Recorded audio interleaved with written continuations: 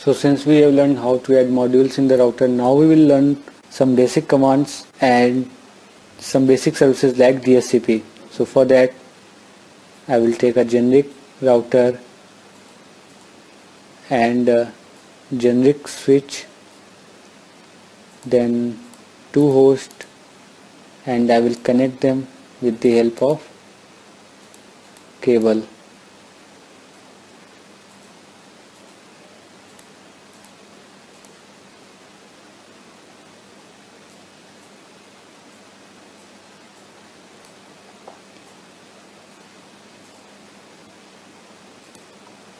So first of all we will skip this process, then I will type enable, then config terminal, then if you want to set the password on the router, then I will type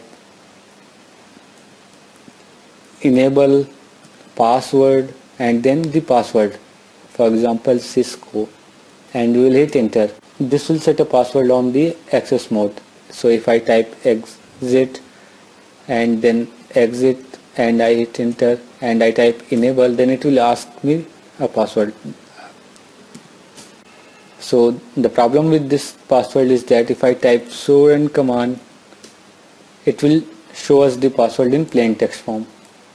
So what we need to do, we need to encrypt this password. So first we will go to config mode, then I will type enable secret and then the password, that is Cisco, let's say 123, and hit enter. So now what will happen, when I type exit and enable, it will ask me the password. So if I type Cisco, that was our previous password, it will not accept it. The secret password overrides the normal password. So in that case I have to type Cisco 123 and hit enter. Now, and when I type show run command, the password is in encrypted form. As you can see, the enable password is still there and it's in plain text form. So again I will type config terminal. If you want to set the console password, so in real life the routers are accessed with the help of the console port that is available on each router and switch. So what a user do, user takes a console cable, puts its one end into his router and another end on the laptop, and he opens up software for accessing the console port and he accesses the console of the router. Type line console 0 and then here we can configure these much of commands. So here we will type password, then I will type password Cisco or any other password we like and hit enter, then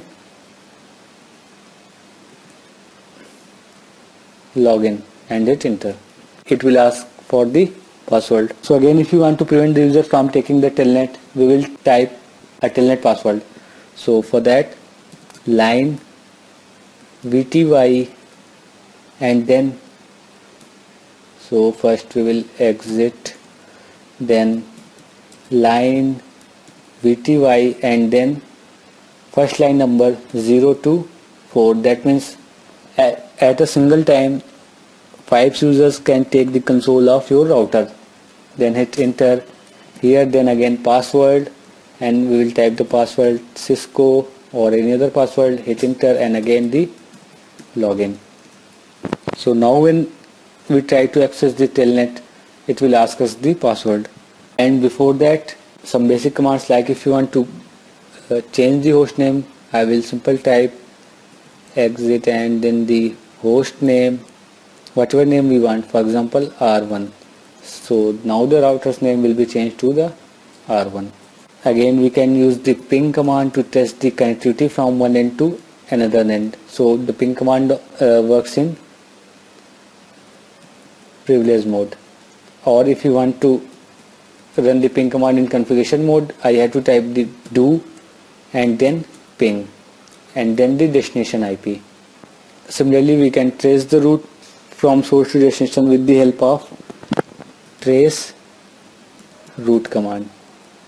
And if you want to run it on config mode, then I have to type do trace route. So if we are not doing any configuration and the router is idle for a few minutes, then it will exit or log out itself. So in this case we will come to this mode. So if you want to prevent that, we will type then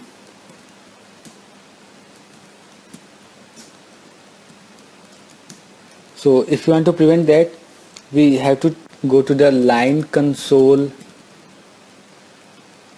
0 and then we have to type exec timeout and then here the timeouts in minutes. So if I say 0 and hit enter, then it will immediately time out as soon as it gets inactive. So here let's say 10 minutes, then after 10 minutes it will log out itself and it will go to the user access mode. If we are typing a command and a log message has come, so the command will continue along with the log message. So if you want to prevent that, we will use the command logging synchronous in the console mode. So we will go to the line console 0 and we will type logging and synchronous. After this command, if a log message comes up, then the command will be shifted to the next line. It will be a lot more easier for us to see the command. Similarly, if I type any wrong command, it will translate it into the domain server. So if you want to prevent that, I will type no IP domain lookup and hit enter. So what will happen now? If I type any wrong command,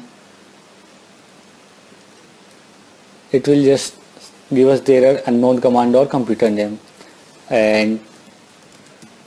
But before, if I type IP domain lookup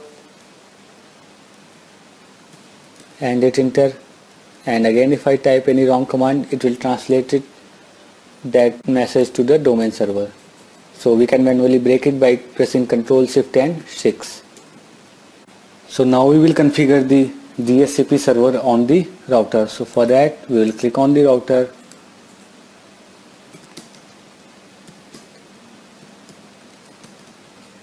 So first we need to give an IP address to the fastnet 0/0 port of the router. So interface fastnet 0/0, then IP address 10.0.0.1 and subnet mask 255.255.255.0, then no shut. Again, now we have to assign IP, DHCP and then pool, and then we have to define a name. So let's say ABC and hit enter. Now we are in DHCP configuration mode. Here we have to assign the network. So in the network we have to give 10.0.0.0 and then hit subnet mask information 255.255.255.0 and hit enter. Again we have to give the default router, then default router will be the IP address of the fastnet 0/0 port of the router.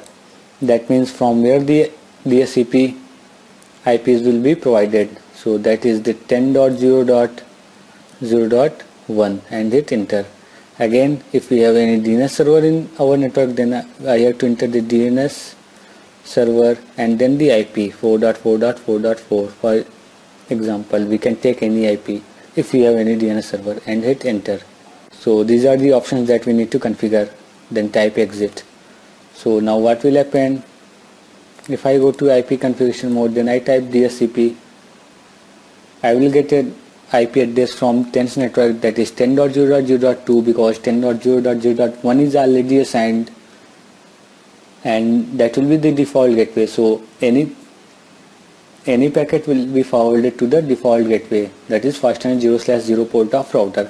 Again we have the DNS server, that is 4.4.4.4, and we have configured it manually. Again we will go to the PC18 and in DHCP mode we will get the IP address. So if due to some reason DHCP stops working, then IPAM works.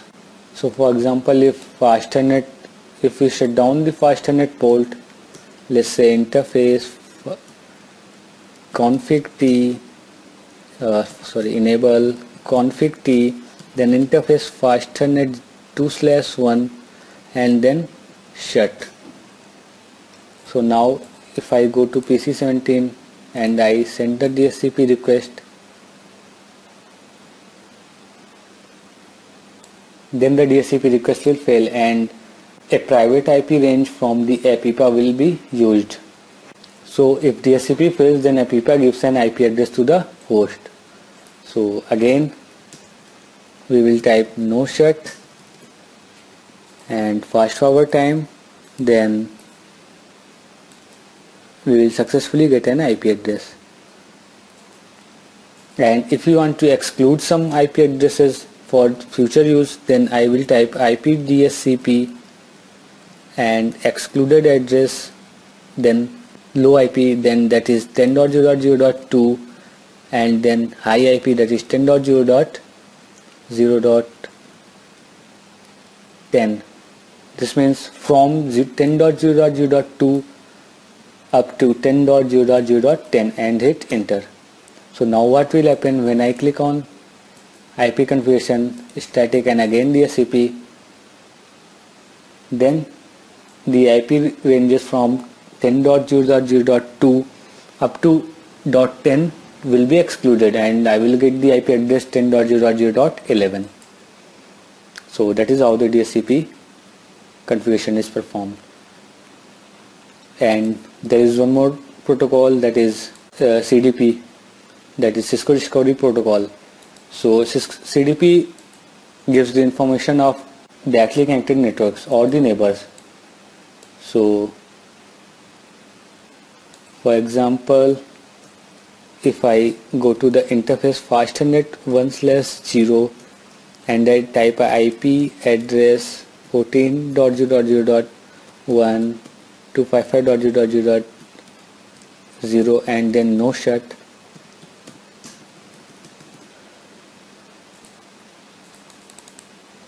and then I exit, again exit, and I type so CDP and then neighbors and hit enter. So as you can see, there is a switch connected with the fasternet 0/0 port of the router, and the port ID of the switch is fasternet 2/1. So the fasternet 0/0 port of router is connected to the fasternet 2/1 port of the switch, and as you can see the capability is S. So S means switch. Device that is connected on the other end can perform switching, so we know that it is a switch. Similarly, fasternet, there is a switch connected with the fasternet 1/0 port of router. So local interface means the local interface of device, and the port ID means the interface of the device that is on the other end. So fasternet 1/0 port of router 0 is connected with the fasternet 0/1 port of switch.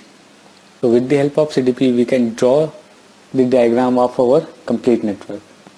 In industries, CDP is normally disabled so that not anyone can use CDP and know the network information. That is how CDP works. So in this video we covered the concept of DHCP, CDP and some basic commands. Thank you for watching.